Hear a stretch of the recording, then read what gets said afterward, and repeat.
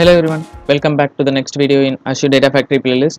So today we are going to see about what is linked services in Azure Data Factory. So in our previous video we have discussed about what is integration runtime and how we can use integration runtimes in Azure Data Factory for our data movement and data orchestration. Also we have learned about what are the types of integration runtime available in Azure Data Factory and what is self-hosted integration runtime and how we can use that by downloading and configuring in our machine. So we have also learned how to share a self-hosted integration runtime to multiple data factories. So in this video we are going to cover about what is linked services and how it can be useful in Azure Data Factory. So we have seen the hierarchy level in our previous videos in Azure integration runtime. So where we have discussed about how the hierarchy level falls in Azure Data Factory. So in this we have the top level integration runtimes. We need to define the computing infrastructure first, and the next step we need to provide the connection strings for your source and the destination, which is the linked service, and then you can provide the data sets, which is the data source format with which we are going to perform the data transformation or data orchestration. So the linked service is the connection string for your external resource, which can be an Azure or a third party resource that you are going to connect with. So this connection string will define the connection endpoint for your data source or the destination, and it will also contains the authentication type and the authentication method that you are going to use for your data source or data destinations. And it is essential to provide the linked service to perform data movement between your source and the destination.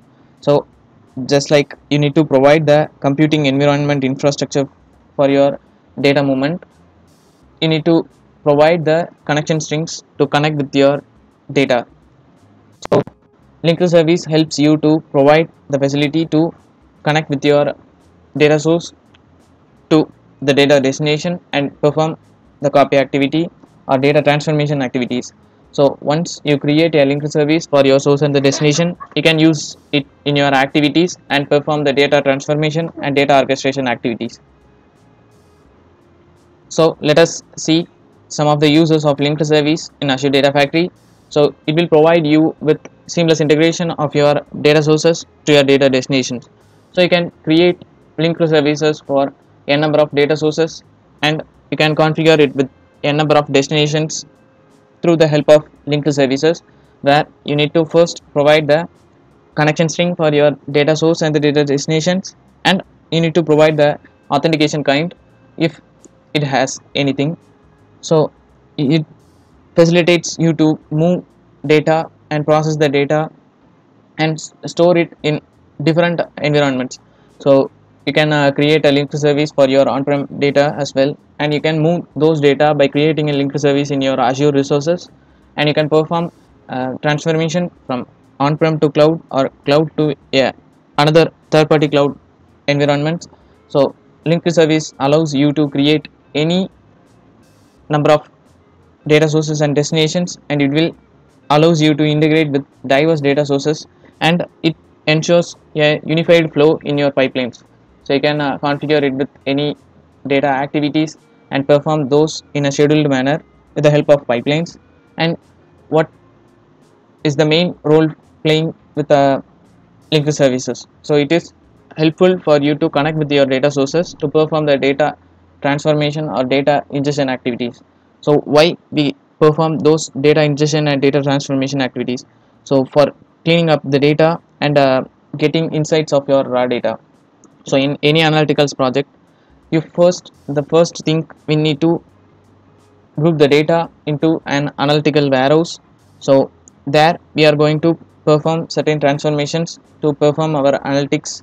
So we can transform the raw data or meaningless data to a insightful data with the help of reporting tools. So the data transformation and data ingestion is the main process involved in this.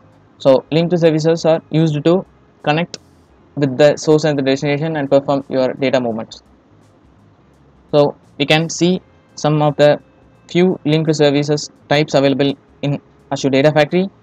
So we have connection to the Azure data like Gen2, Azure Blob Storage, Azure SQL Database, SAP HANA, and other SAP services, Azure Cosmos DB, PostgreSQL, MySQL, and Amazon S3 and related Amazon RDS or Redshift. So we have more than 90 plus connectors available in Azure Data Factory, not only the displayed one. We have a REST connection and some other things. So you can use those linked services to create your connection between a number of sources, and you can also provision it with any destinations. So let us see how we can manage the linked services efficiently. So you need to provide a clear name for your linked service when you are creating it. So you can identify the linked service through the name and manage it efficiently. So it is highly recommended to perform a naming convention while creating the resources. So you can just follow with linked service along with the resource name and the environment that you are going to perform the data transformation. So you can identify the linked service which is used in any other activities, and you can easily manage those linked services. So in this you can also provide the description where you can identify which linked services performs which activity. So it is important to regularly review and update the authentication type for your linked services. So if you are using any client secrets, it will expire in certain period of time. So you need to ensure that the authentication type is correct and the linked services is running working fine to ensure the correct data movement from the source to the destination. And it's a best practice to use Azure Key Vault. Azure Key Vault is a resource provided by Azure where you can store your credentials and certifications, where you can securely store those credentials and certification and get a key and endpoint secret. So you can use those Azure Key Vault keys and secret in linked services to configure.